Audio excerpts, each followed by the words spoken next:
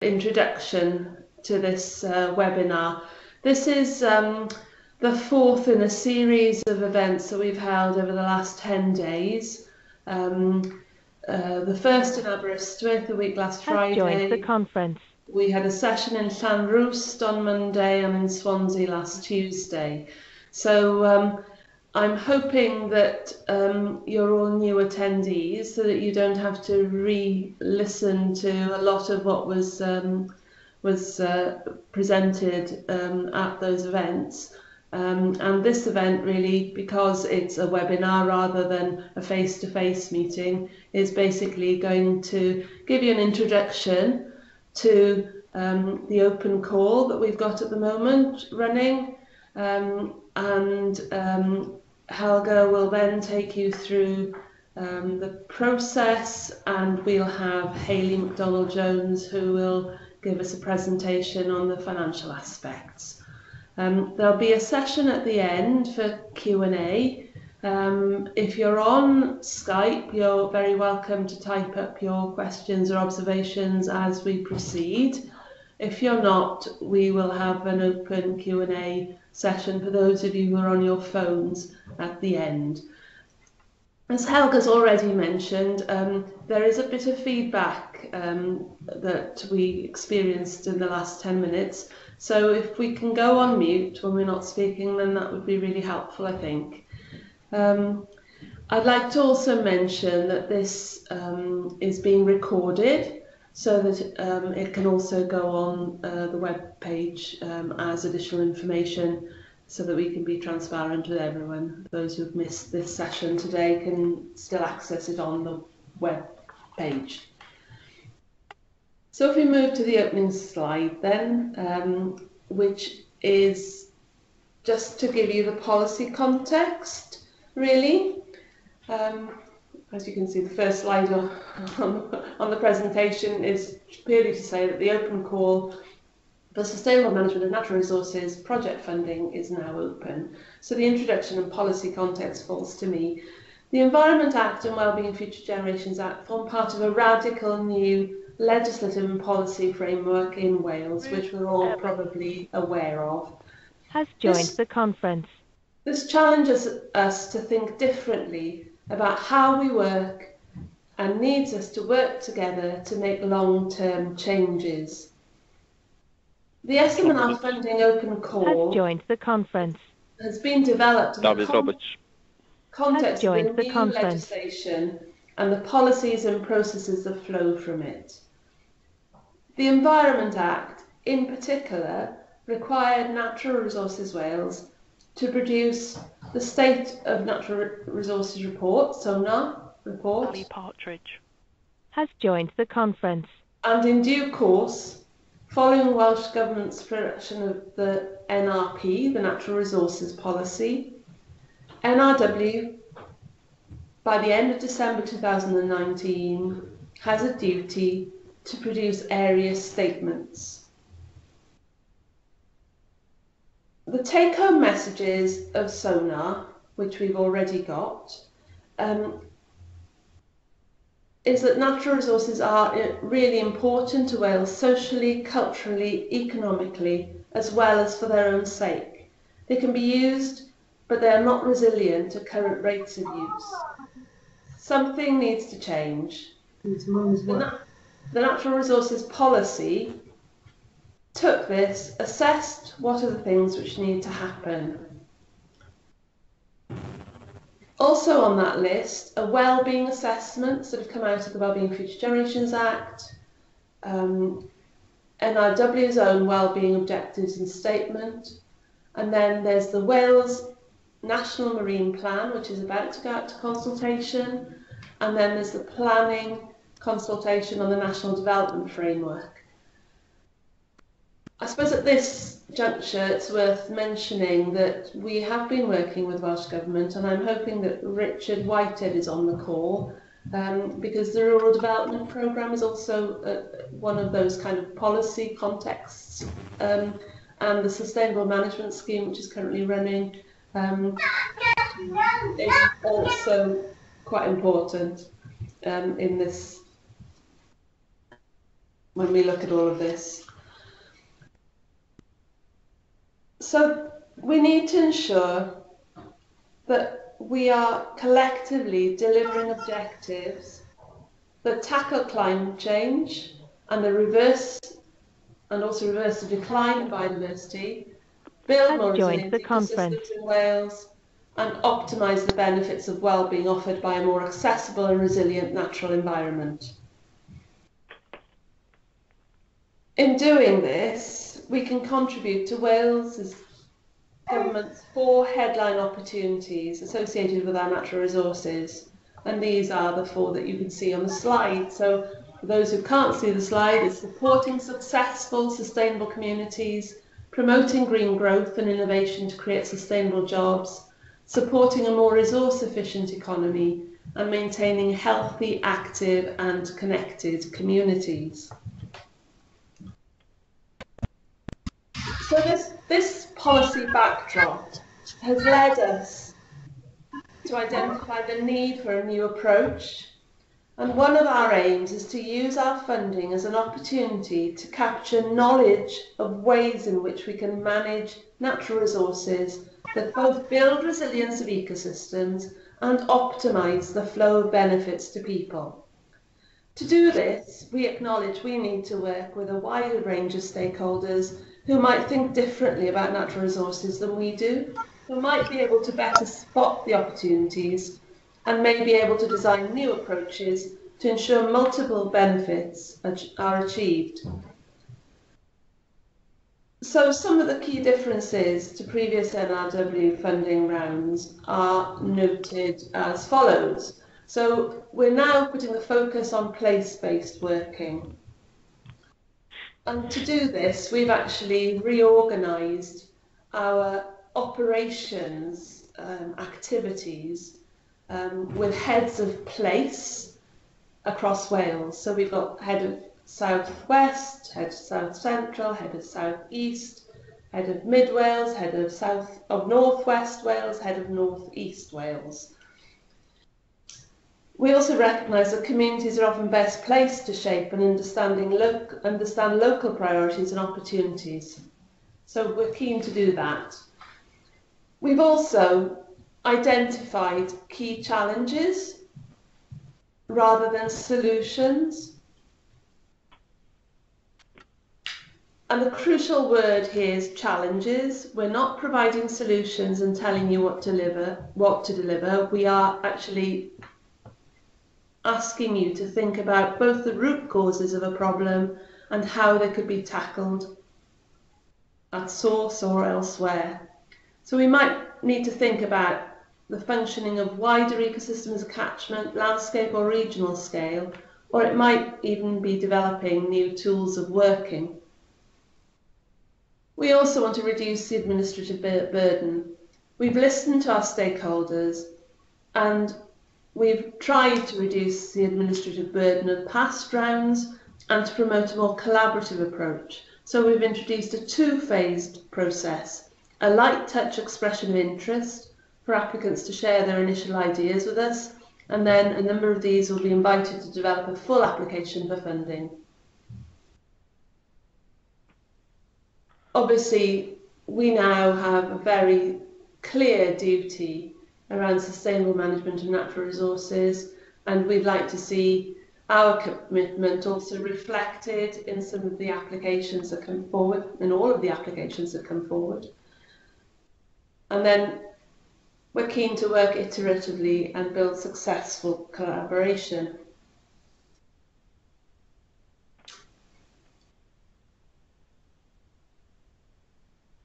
In addition,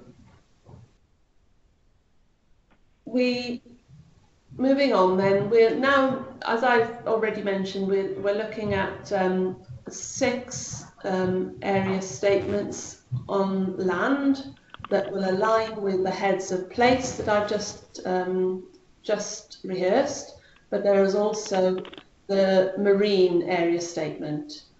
So those are the area statements, and we're also hoping that the challenges that we'll have will align with those areas, but more of that to come. Moving on then to highlight there are 4 top-level challenges.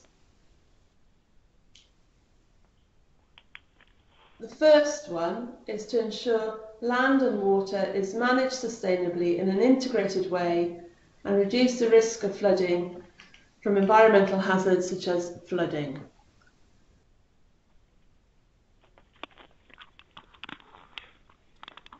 The 4 top-level challenges have been adapted for each area, including the marine environment. In addition, there are solutions which could be best provided at a strategic level. So the first one is to do with the risk from flooding. The second is to do with improving the resilience and quality of our ecosystems through improved habitat management, biodiversity and connectivity. The third top-level challenge is to help people to live healthier and more fulfilled lives through improved access to the outdoors for health and well-being. And the fourth top-level challenge is to promote the sustainable use of natural resources to support the economy and develop skills and learning. So not only have those 4 headline key challenges been developed for each of the areas, there is also a Wales-wide set of actions potentially. So we're looking for all Wales projects to have more than local significance, to have Wales-wide impact, to help resolve the top-level challenges across Wales as identified in SONA. And I can't emphasise enough how important SONA is as the key evidence to draw on.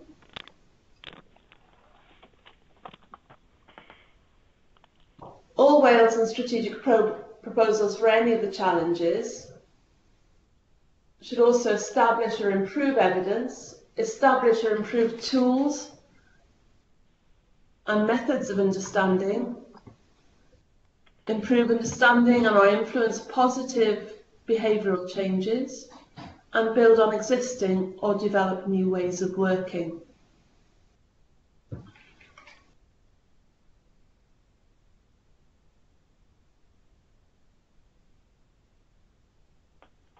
There are 4 kind of key themes for the All Wales projects.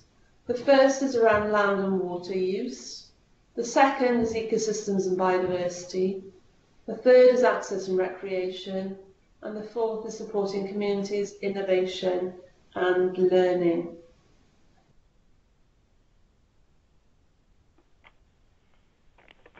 Now, the area statement challenges differ from those of the All Wales and strategic challenges in that they deal with local and regional issues and are locally or regionally driven. There are no details in this presentation about the individual challenges, but they can be found in appendices 2 to 8 in the guidance note. Appendix 1 is the All Wales challenges. It's worth noting that all the necessary information is on the website, including contact details for each of the area statement areas.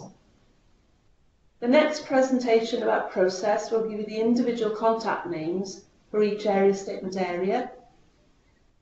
If you'd like to share your ideas for collaboration more widely through the NRW website, there is a collaboration ideas form on the NRW webpage under About Us and Funding.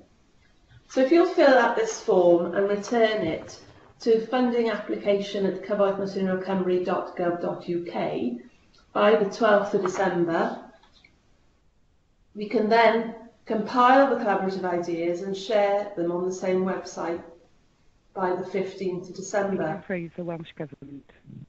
Has joined the conference. So please keep returning to that webpage.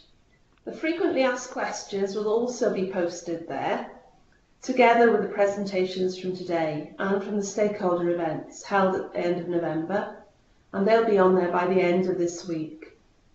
So I'm now going to ask Helga Dixon to take us through the process presentation. Helga, over to you.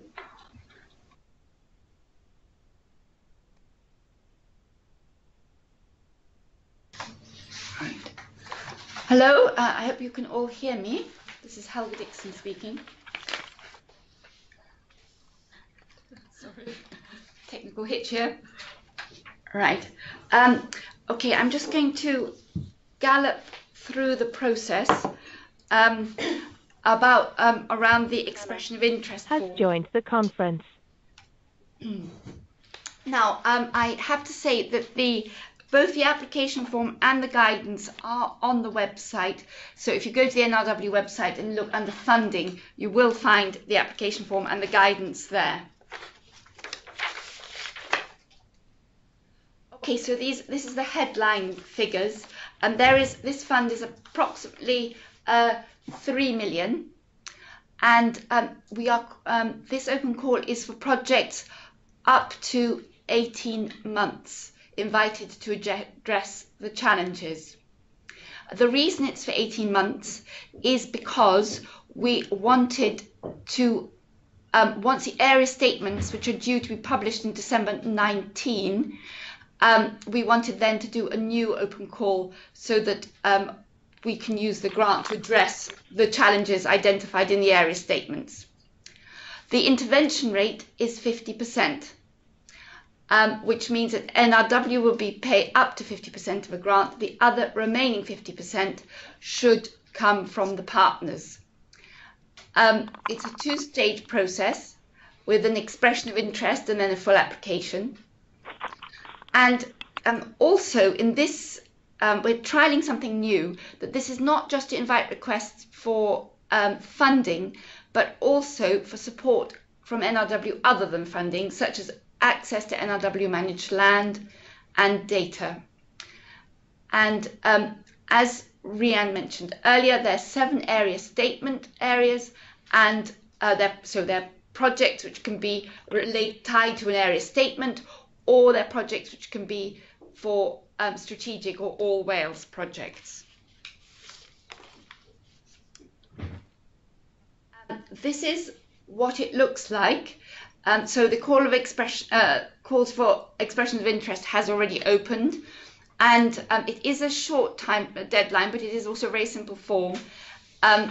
These expressions of interest have to be submitted by the 14th of January. They will then be assessed by NRW panels, and the results, you will be notified of the results by the 15th of February. If your expression of interest is rejected, we will provide feedback, and if your expression of interest is selected, you will be invited to make a full application. Okay, now I'm going through the form. This will of course be difficult with those of you who've connected by telephone, so I'll just tell you what the headlines are. I can't really explain the layout, but I hope it's fairly self-explanatory. So the form is available on the NRW website, and I would urge you to read the guidance, because the guidance is quite comprehensive, and also you will see at the back of the guidance all the individual area statement challenges for each area statement area, plus the all Wales challenges, and those are the ones we're expecting you to address. As I mentioned earlier, the deadline is midnight on Sunday, the 14th of January. You may submit in either Welsh or English. There is a maximum word count on boxes, and this is actually what's going to be probably one of the most challenging things, to condense what you're saying in concisely and precisely and clearly, because the only supplementary information we're allowing are maps at this stage, so we're not. So you can't bulk everything else up with lots of appendices. So you have to say what you want to achieve on the form. Okay, the first slide is pretty simple. It's the project name and a project summary, which is only 250 words. And then you have to say which of the top level challenges you wish your project will address. And they're listed there, and you tick a box. Now, we always get asked, if we tick more boxes, do we have a better chance? Just tick the box that is most relevant to the project you're doing. If you tick all 4 boxes, you get no advantage and if you tick only one box, you don't get disadvantaged. It's better to just tick the box that your project fits in best to. The next question 3, is the support requested from NRW. So there's the options of funding, access to NRW managed land, access to data, or any other non-funded resource. And then it asks you to give more details. That's specifically, if you're asking for funding, that'll come later, but if you want any other NRW non-funded resource, just list it there. Right. Question 4 is then the applicant's details, which is pretty straightforward. And question 5 is the project location. So it's at this point that you would put the area or the postcode or the grid reference, but we would also ask you if your project straddles several area statement areas to list the area statements it covers. So if you're and you will see from the guidance what the area statement areas are. It then asks for the time scale, so when your project would start and when it would finish.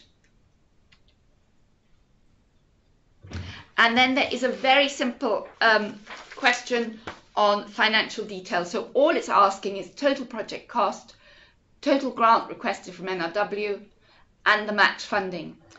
Now, Hayley's going to speak at length about the finance after me, but just to say, although it's only a very simple table, it is important that you've thought about how much you're going to need, because when you get to full application stage, you won't be able to increase the amount of money you're asking for. So this figure that you put in here will be, if you're successful, what your full application is going to be budgeted at. So that's why it's quite important to have a fairly clear idea how much you're looking for, even at this stage. Now, question 8 is about meeting the challenges, and there is a sort of a logic table there which asks you to list the challenge, the input, the output, the outcomes, and the impact. And then there's also a text box where you can elaborate on this. Now, there is in the guidance, there is an example of a logic model, a general logic model, to give you an idea exactly what we're looking for. So in the this one asks you what challenge you're addressing, what resources you've been needing, what your outputs are, your deliverables, what your short and medium term changes you anticipate seeing in 1 to 5 years, and what change will your outputs contribute in longer term. So, for example, the example that is given in the guidance is the challenge to get more people to walk to work in Wales. And so the input would be the development of activity commuting packs, outreach to recruit employers, and then monitoring behaviour of change. The outputs will be the number of commuting packs produced and the number of employers recruited. The outcomes would be increased knowledge of safe walking routes, reduced number of length of car trips, increased active commuting. And the impact, long-term impact, would be reduced mortality from chronic heart disease, improved mental health, reduced pollution. So this is just an example laid out so you know how you follow the steps. Right. Now the next one is, sorry, that's, all right, I got that there. Right, question 9. This is one of the most important questions.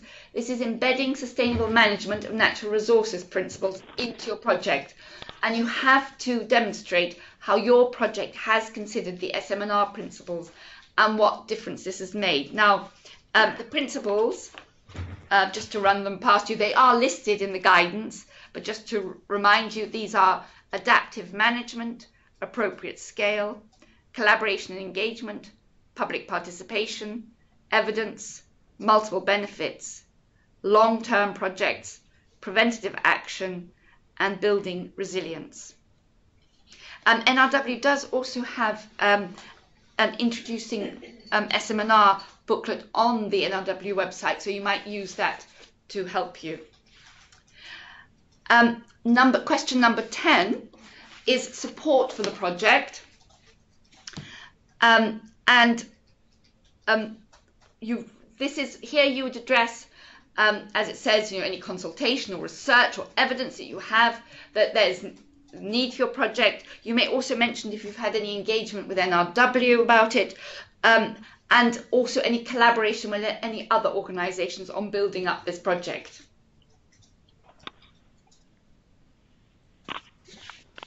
Question number 11 is applicant experience. So you can say what experience you have in running projects of this kind.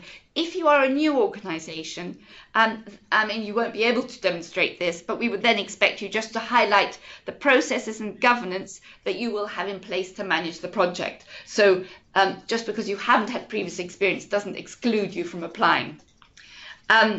It would also be good at this point to outline what will happen at the end of the project, because do bear in mind that there is a maintenance obligation for infrastructure, and there will of course be on the applicant, and there will of course be post-project monitoring.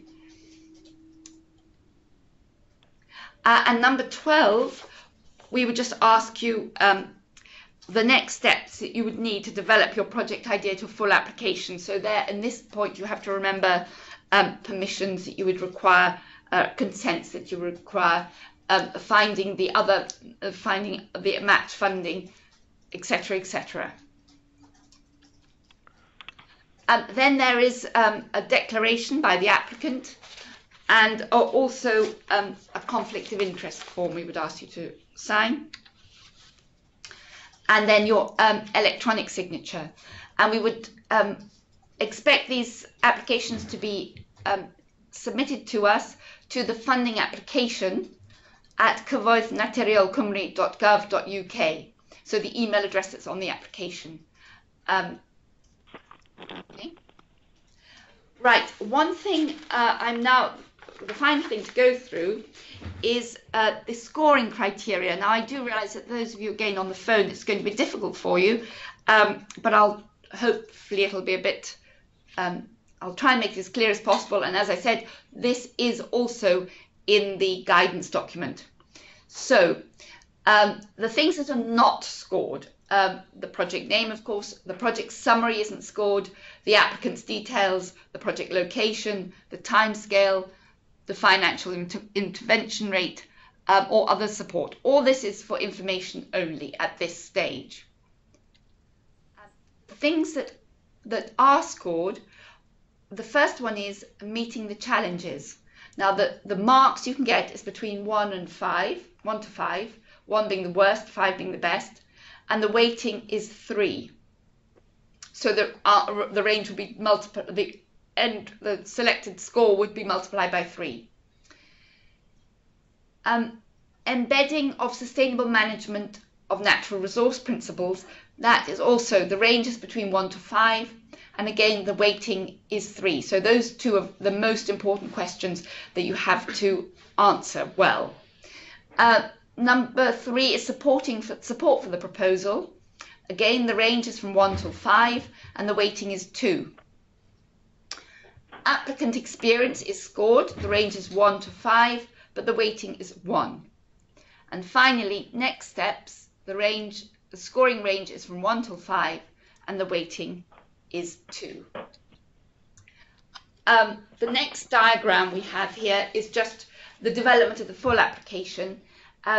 It is, again, I'm afraid, because it's only an 18-month project, we decided we weren't going to make a really long, heavy applications, but it also means the time frame is quite tight. It would be from the 16th of February to the 15th of April. the deadline is then the 16th of April for submitting the full application. It would then be assessed by an NRW panels and a moderation panel. And if you're not successful, you would get feedback on the full application. And if you are successful, you would receive a formal offers subject to all your documentation being complete. And if you haven't got all your ducks in a row quite yet, you would receive the offer, but you wouldn't be able to commence the project until you had all your permissions and match funding in place. Okay, for the full application, the additional information that would be needed would be the full financial breakdown, so the confirmation of match funding, in-kind contribution, cash flow forecast, etc. Your permissions, licenses and consents that have been granted where they're required, and then compliance with regulatory and NRW policy requirements, including but not limited to equality and diversity, environmental policy, data protection, and health and safety. Okay. Right, this is the final slide from me. If you have general queries, and they come to the funding application at cyfoethnaturalcymru.gov.uk. That is also the same address where you submit your form. If you have finance queries, it goes to grants.enquiries@cyfoethnaturalcymru.gov.uk. And then there's a table. This is, I think, at the this table will appear on the website, and you can also see it under each area statement area, the person you are supposed to contact. So for all Wales projects, you contact funding application, but for the marine, you contact Catherine Hughes. For Mid Wales, you contact Linda Ashton. For North East Wales, you contact Paul Mitchell. For North West Wales, you contact Alan Price. For South Central Wales, you contact Mickey Miata Lee or Chris Heaps. For South East Wales, you contact Sarah Tyndall or Sarah Cokham. And for South West Wales, you contact Aled Davis or Glyn Jones. As I say, these contact details are under each area statement in the appendices of the guidance document on the website. Right, I'm going to stop now and I'm going to hand over to Hayley, who will now go through the finance bit.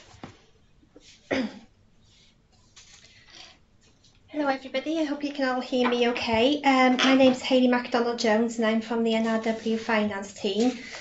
Our role is to look after the financial governance and the due diligence of grant applications and agreements until the final payment of your grants. Hopefully I can give you a few hints and tips today which will help you with your EOIs and your full applications going forward. So when should you consider your costs? Well, in the EOI we are only asking for one line for your project costs as a total, but it's quite important to cost your project fully at an early stage, as if you get through to the full application stage, then your project costs cannot increase. So please make sure that you have fully costed your project.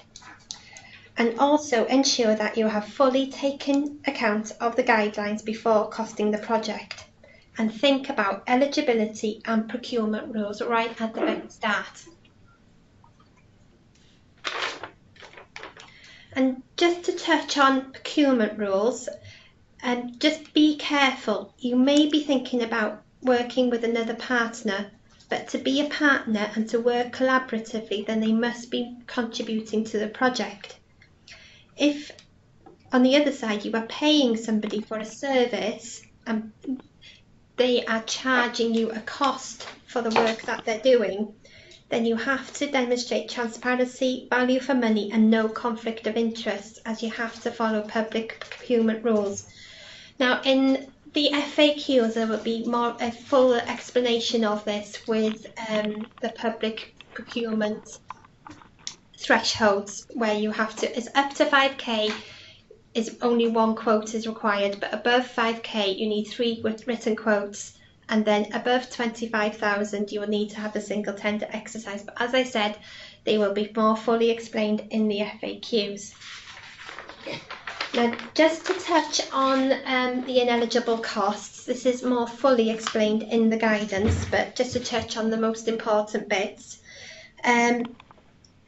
The costs which have taken place before the agreed project start would be ineligible, so please bear that in mind. Don't start your project before your official project start, because you won't be able to claim any of the costs back. We can only fund additional costs, so costs which take place if the project does not exist, and we cannot fund more than 50%. Now, for those of you on the phone, if you get through to the full application stage, there are 7 budget headings. These are personnel, travel and subsistence, external assistance, durable goods, consumables, other costs, and volunteer costs. Now, on the EOI, we are not asking you to split your cost into categories. However, it's worth splitting your cost into categories at an early stage, as it will make things easier if you get to the full application stage. And remember that at the full application stage, your costs cannot increase. Yeah. Under personnel costs, you can build in costs for posts which will be directly involved in the project, but you must only include costs that would only occur as a direct result of project activity. And at the application stage, you will need to specify how many days each person will spend on the project. And just a quick illustration of how you calculate staff costs. Eligible costs include basic salary plus pension, employer pension, and employer NI statutory costs, the costs that you are obliged to meet as an employer. Non-statutory costs are not eligible. You are also able to allow for uplifts in salary. The total salary is then divided by the number of working days per year. These are working days less bank holidays and annual holidays, and we use 220 days as a full-time equivalent. Now, on overheads, you have 2 options. The first option is full cost recovery, and this is where you can apportion those overheads which would increase if your project took place. For example, if you think that your building running costs will increase as a result of the project, then you may charge them to the project. However, we will need to see your methodology and your backing invoices to ensure that the costs have been apportioned fairly. Your other option is the 7% flat rate. This is where you may add on 7% flat rate of all costs, excluding durable costs and volunteer costs, and this does not have to be evidenced. Now, match funding, your contribution must be clean funds and no double funding. All parties are expected to make a contribution either in kind or cash contribution. And by cash we mean unrestricted clean funds. If you use staff time as match, then you must be able to prove that the work would have taken place if the project did not exist, prove additionality. And if you're a lead partner, then 10% of your contribution to the total project costs must be unrestricted clean funds. And remember that match funding is audited. Now, claims evidence for volunteers. Make sure that your volunteers complete timesheets which are signed, and we do have the NRW volunteer rates. These are from April 2018. For unskilled admin work, so this is for any general work, it's £7.83 per hour. For supervisor technical skill is £12.50 per hour, and this covers those in charge of staff and individuals with technical skills and qualifications, for example, botanist, ecological surveyor, countryside manager, reserve warden, teacher, interpretation specialist, etc. The professional rate of £37.50 per hour is only applicable if the work or advice undertaken needs to stand up to legal scrutiny or challenge. Examples include solicitor, architect, surveyor and member of one of the chartered accountancy bodies. But remember that the volunteer rate applies to the work being done, not the skills of the person. So we can't pay £37 per hour, so £37.50 per hour for a solicitor cleaning a ditch. Mileage rates, cars and van are 45 pence a mile, passengers 5 pence a mile, towing rate 13.5 pence a mile, motorcycles 24 pence a mile and bicycles 20p a mile. Just give you a quick overview of the claims looking forward. Right at the start, ensure that you have the controls in place to ensure that invoices are not paid without proper checks. Ensure that your invoices and receipts are made out to your organisation. Keep your original invoices with the project filed sequentially and referenced in case of needed for audit. And remember that costs are only eligible if they have been incurred during the life of the project, relevant to the project application, and must have been paid before you submitted the claim. And usually we ask, as evidence, we ask for a transaction list of actual spend and a summary of invoices. Just to touch on the headlines, if you're the lead partner, you must make a minimum 10% contribution, and it can be, you've got cash contribution down there, but if you think of it as unrestricted clean funds. Ensure that your costs are as accurate as possible going forward. Make sure that the total funding you're receiving from your other funders or your volunteer match funding and the amount you're receiving from NRW match the total cost of the project. And remember that funding cannot be offered retrospectively or paid in advance. And if you've got any queries, then as they've got the email down there for the finance team, which is grants.inquiries@cyvoethnatilliocymru.gov.uk. Thank you very much. Diolch Hayley, thank you Hayley, and thank you Helga for taking us through both those presentations. Has left the conference. I appreciate that it's a lot of information, and I just will rehearse the fact that it will all be on the website for you to be able to access. So I think turning now to the session that we've put to one side for questions and answers. I know that we've had a few questions on the message board, which I've tried to deal with some of them, but obviously those of you on the phone will not have seen those. So I think first of all we'll deal with the ones on the message board, and then I'll come to you on the phone for any questions so that we can try and answer. So the first question was from Chris, I think, asking about whether projects seeking funding must focus on one of the challenges identified in this guidance. And I think that the straight answer to that is yes. Helga, I think you've already told the sessions in Aberystwyth and Llanrwst and Swansea what the answer to this question is. It's best just to focus on one challenge for your project, because trying to spread it across a number of challenges won't bring you a higher score, won't mean that you score any higher. Sorry, do you know how long you've been? So I'm sorry about that. Helga, would you like to just rehearse that, please? Yeah.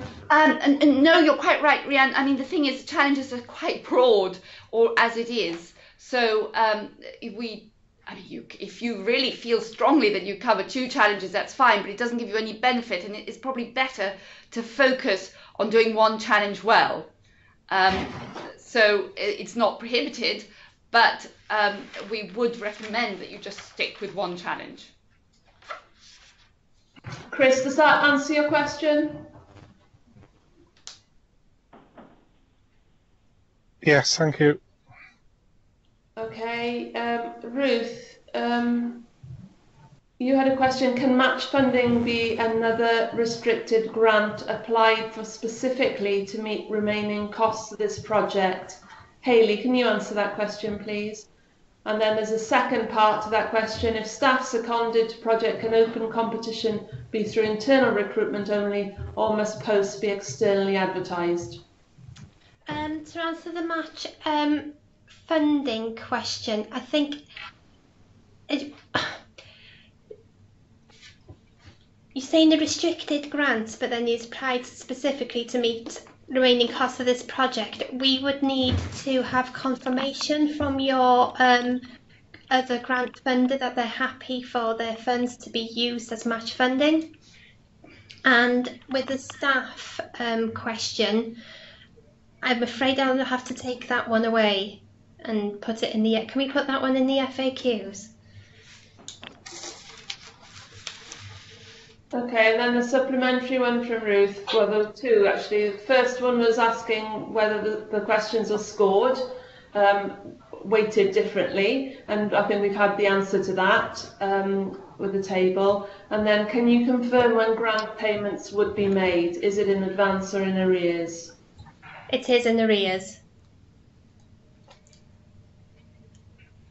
Okay. Moving on then, can we apply for funding for more than one project, so apply for two separate grants? I think the answer to that, Rochelle, is yes, you can put in two separate applications. John Roberts, Helga referred to a worked example for section 8 of the EOI form. Where can we find this example, please? Oh, I'm terribly sorry, that is in the guidance. If you look in the guidance document on the web, that is there. They've drawn. It's displayed there. Where it originally comes from, I think Claire, you know where it originally comes from. I think it might be helpful if we just send the link, please. Okay. Yeah. Okay. Okay, Lucy Taylor's asked, any ideas how projects might find 10% cash funding without it being match funding? I think that is going to be quite a difficult issue for many small applicants. Yeah, I think if we look at it as unrestricted as clean, so if you've had money that you can use as your own funds, then that is eligible as part of the 10%. The most important thing to think about is if you've had money for building from a grant funder for specifically for a purpose, for example, building a shed, then you cannot use that as match funding. But if you've had money which is, for all intents and purposes, is yours to use as you see fit, then that is eligible as part of the 10%. Okay. Shirley's added here, just clarifying the match funding issue. Match funding does not have to be in place before starting the project. However, if the project is started and the match funding does not materialise, then it is at the organisation's own risk. We do, however, state that match funding must be in place by the time the first claim is submitted. No payment will be made without match funding being in place. So I hope we find that helpful, just to supplement Hayley's talk. Can I go to the phones then and ask whether anybody has any questions or observations that they'd like to make? Hello? Hello?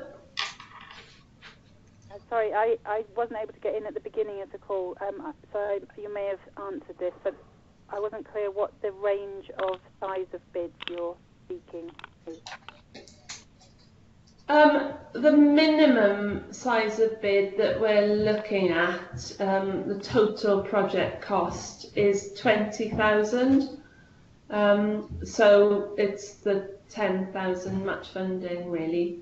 That's the minimum, and The maximum, well, you know, we flagged the fact that the whole pot is 3 million, so you know, it has to be proportionate really. Obviously, if you come in and ask for 2.4, it means that there's very little for anybody else. So, you know, I think there's a range, isn't there? Hello. Does that help? But, well, it make a difference. Sorry, it would make a difference whether you were looking to fund 40 projects or 10.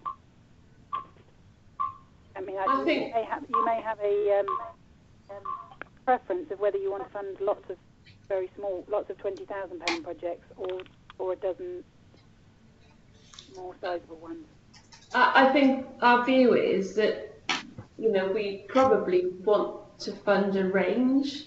So, you know, we will be open to see what comes in, and, you know, which projects help address the challenges in an innovative way. Okay, thank you. Thank you.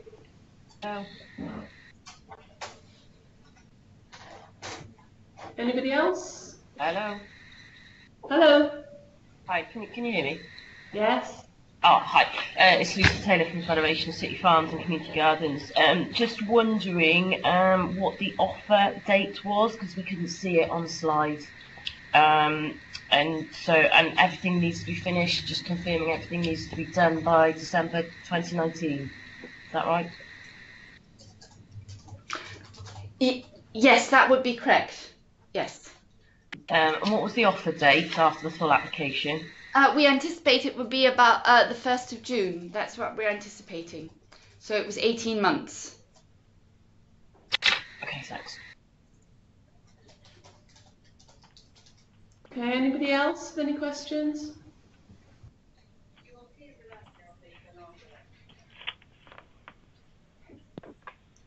Just one thing, actually. Does the project have to start on the 1st of June? Oh, sorry, on the 16th of June. Could it have a delayed start? Yes, it could, but it was still, I think the timeline, it just means it would then be a shorter project. Thank you.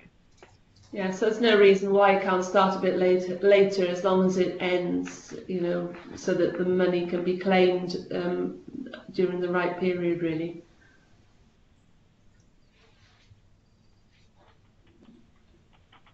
Any further questions?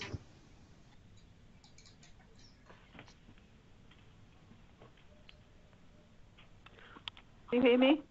Yes, yes. I think my question has partly been answered. But I just wondered about the size of the project. Would you consider a small project? I think in the past we've kind of stuck to a minimum grant of 10,000, which means that the project really needs to be up to 20,000 in total cost. I don't know how you define a small project. Were you thinking something smaller than 20,000? No. We have a project that's much larger than that. Okay. So hopefully, it'll fall into that criteria then, won't it? Okay. Thank you very much. That's okay.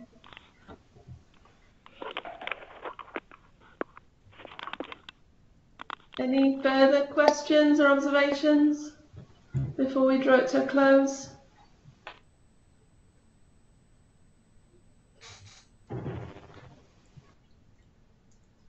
Okay, can I thank you all for phoning in and attending this morning? I know it hasn't been ideal because of the fact that the webinar and the phone system didn't quite work together with people dipping in and out. So I'm sorry about that. Can I also thank Helga and Hayley for joining me this morning? And obviously the key things to note now are that the deadline for the project applications, EOIs coming in, is January the Help me again, Helga. It's January the 14th. 14th. Yes, 1 minute to midnight, January the 14th. Midnight, January the 14th. If you've got any further general queries, can you send them to the funding application email address? There are key people in NRW that are dealing with the area's challenges, so please contact them direct on their emails, and hopefully you found it useful this morning. So can I thank you again for dialing in, and if you've got any further queries or want to make any observations whether this was helpful or not, if you could just email them to the funding.applications@cyfalconceirialcymru.gov.uk email address. Thank you very much. Diolch yn fawr iawn i chi gyd. Diolch yn fawr i chi. Thank you, Ian. Has Diolch, Ian. left the conference. Has left the conference. Anna, bye. Has left the conference. David Roberts. Has left the conference. Lynn Ball.